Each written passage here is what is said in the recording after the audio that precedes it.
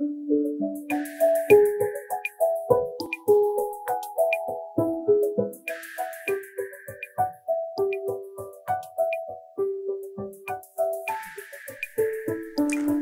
interesting today, this subject is. Kublai Khan, born on 23rd September 1215 in the Mongol Empire, died on 18 February 1294 in Kanbalik, was founder of the Yuan dynasty of Chugoku, China, and the 5th Khagan emperor of the Mongol Empire from 1260 to 1294. Kublai Khan said, I have heard that one can conquer the empire on horseback,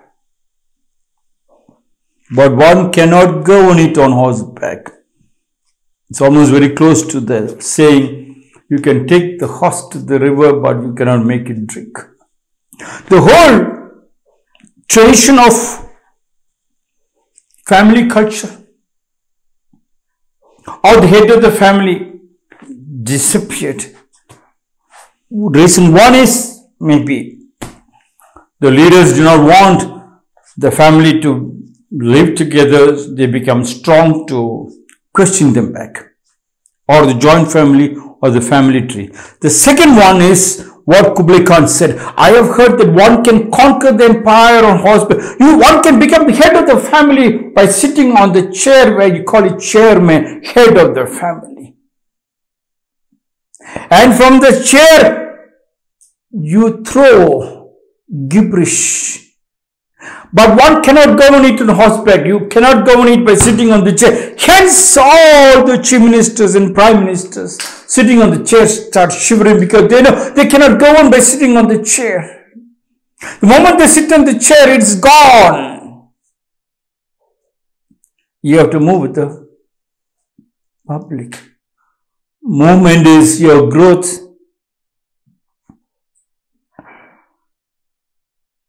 In Okinawa,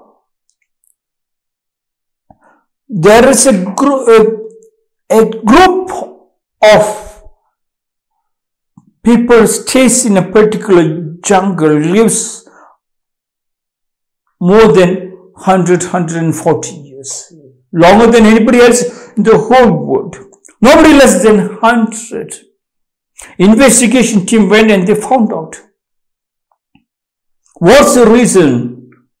And no reason. Simple reason is they don't sit in one place, not on the chair. They keep on moving and doing work in the field, not in the gymnasium, not in the kitchen. They keep on moving non-stop. Yes, non-stop movement is healthy. Kublai Khan understood that. I've heard that one cannot conquer the empire on horseback. Hence, there is always trouble with the managing directors and chairmen who are sitting on the chair. When they work with the people, the family visits together, eats together, prays together, goes together. What's the saying when you sit with your family? Yes, I have been telling this for a very long time. Think about it. I have heard that one can conquer the empire on horseback. You can conquer all the money which you needed to buy a beautiful mansion, send your children to international schools, and have enough FDs, fixed deposits in the bank, happily. But one cannot govern it on horseback, but you couldn't govern your children or your wife. You couldn't love your children, neither they could love you. All that what you made on the top of your hard labor is gone because you did not melt. Never mind, you go to your company and you work hard, but consciously, not blaming them in working. When you blame them in work, the blame follows you back into your home, and then when you reach home, you are very tired. You have no time to. You found that in your company, in your factories, that those people are not sitting with you. You're working like a machine, but they don't have to sit with you. You can sit with them. You can melt with the machines. You can talk to the machines. Like how the Hindus in India, they go to the machine, Ayudha Puja they call it. Anything, Ayudha means the weapon which you use it. The trade materials what you use it. It is 24/7 with you. And every day it is cleaned and polished. Polished is very important. And they puja, they feel that that weapon is a god where you have to converse.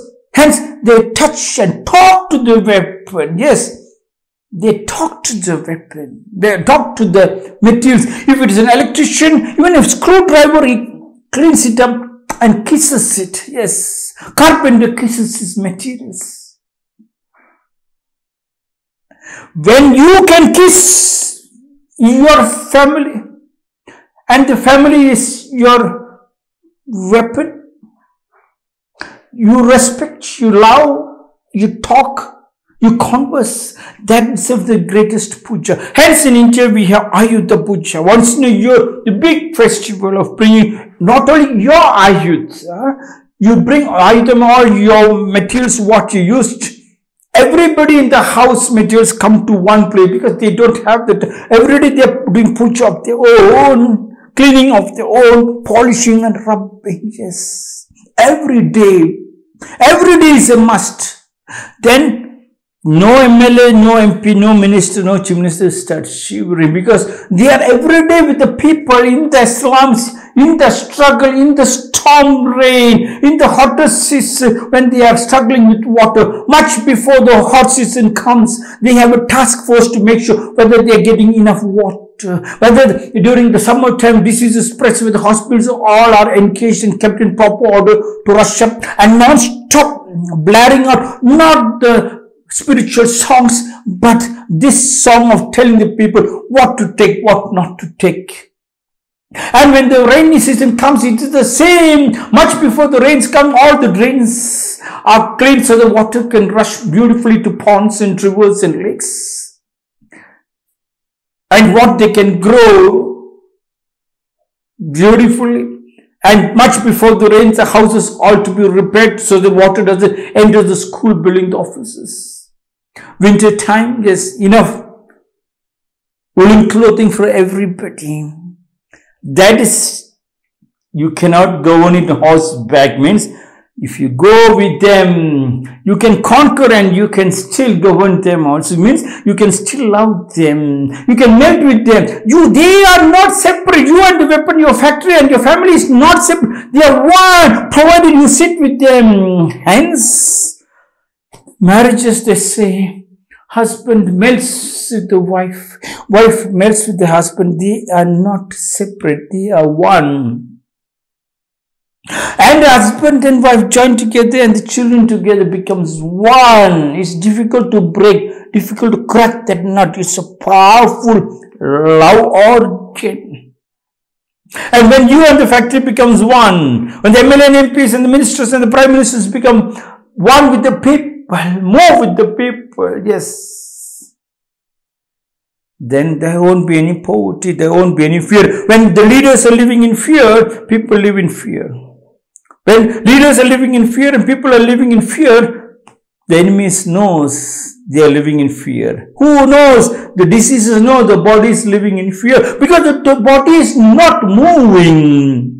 Stagnant water is sting, flowing water is fresh. The body is stagnant. When body is stagnant, it is not participating with such a powerful body. It is not making the whole body participate in all the activities. If you like it, you pluck it. If you love it, you water it. You are not watering every part of your body. When you don't water every part of your body, then the diseases knows they'll attack. And Indian government also knows Naxalites came up because they were not being able to water every part of India. You don't have to rush the electricity board to give them lights in the night, right in the villages. Teach them solar and give them solar lights. Teach them how to collect rainwater instead of collecting some other hawala money. Yes, that change that hawala to rainwater and you live with love. Love. Move mountains, Kublai Khan said, I have heard that one can conquer the empire on horse. You can conquer your wife, you can conquer your husband, you can conquer your family, you can conquer the companies, but one cannot go on it on horseback.